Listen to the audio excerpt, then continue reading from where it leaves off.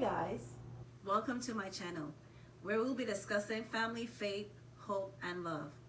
I'm so glad that you joined me. Let's be fed daily bread. Are you hungry?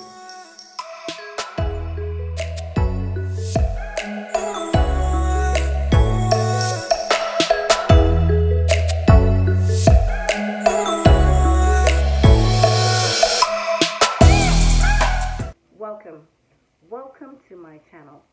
You have joined me on my digital journey. I have been led by the Holy Spirit to drop you golden nuggets each and every day. If this is your very first time tuning in, go ahead, subscribe to my channel, and please share it with your family and with your friends. Today is actually episode 384. Yes, 384. Hello to my family and friends. Thank you for joining me on my digital journey.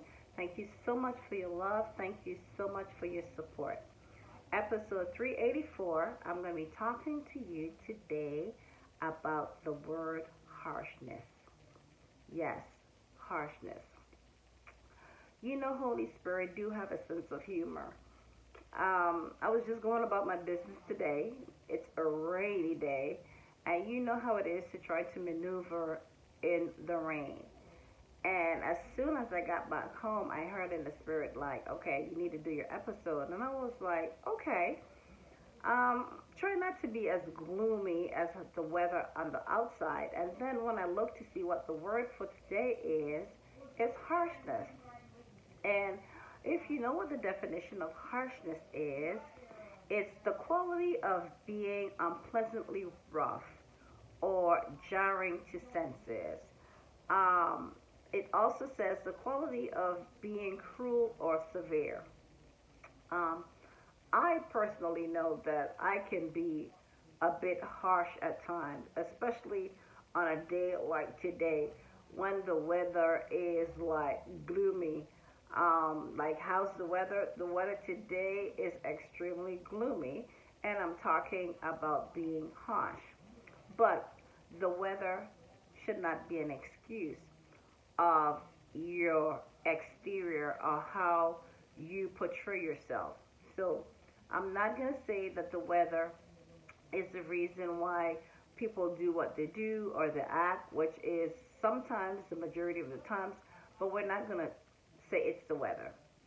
It's the individual itself. And I too am guilty of harshness. We're not perfect. Sometimes someone will ask me a question. My mind is like, okay, what is the purpose of this question? And then sometimes, you have to think like, okay, you cannot allow the way that you express yourself to people to be in that manner. So I think what the Holy Spirit wants me to bring on this platform for you today is that we have to be mindful of what we're doing, how we're reacting. And there's a perfect scripture that the Holy Spirit wanted me to bring to your attention that's in regard to the word harshness. And it comes from the book of Proverbs, and it's chapter 15, verses 1. And it says, a soft word turns away wrath, but a harsh word stirs up anger. I'll repeat that. A soft word turns away wrath, but a harsh word stirs up anger. So, let's get the, is it the antonyms of harsh? The opposite: soft, subdued, enlightened, kind, lenient, comfortable.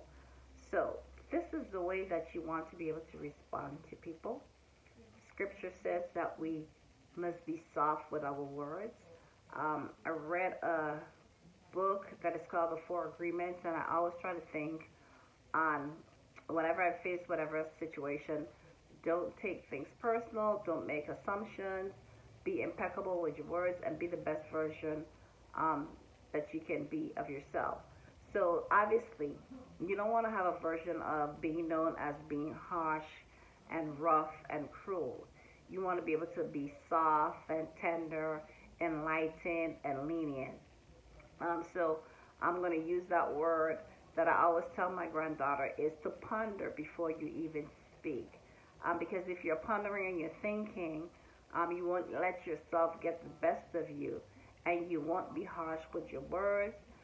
You will take some time to reflect on your situation and practice. You just got to practice it. And I too am going to put it into practice, since the Holy Spirit obviously is reminding that we are not um, to be harsh with our words.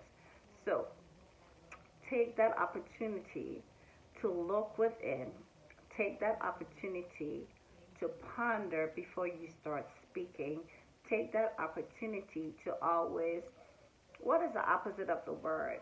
Um, Harshness, it's rough, it's rugged. So anything that is rough, the opposite of it should be soft.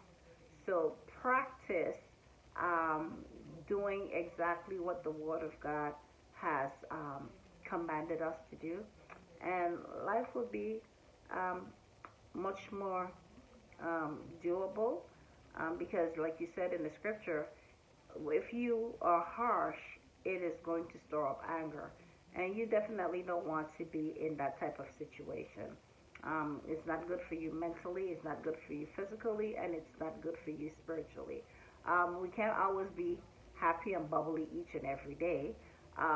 But what you could basically do is be impeccable with your words and do everything in your best not to be harsh with your response, and make sure that it is a soft answer.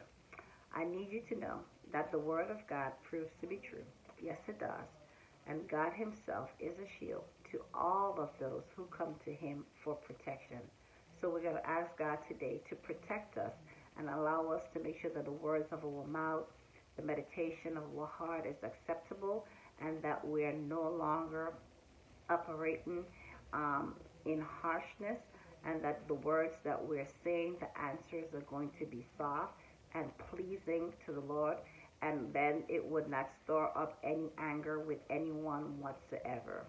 My question to you each and every day is, are you hungry? I know that I am. So let's be fed daily bread.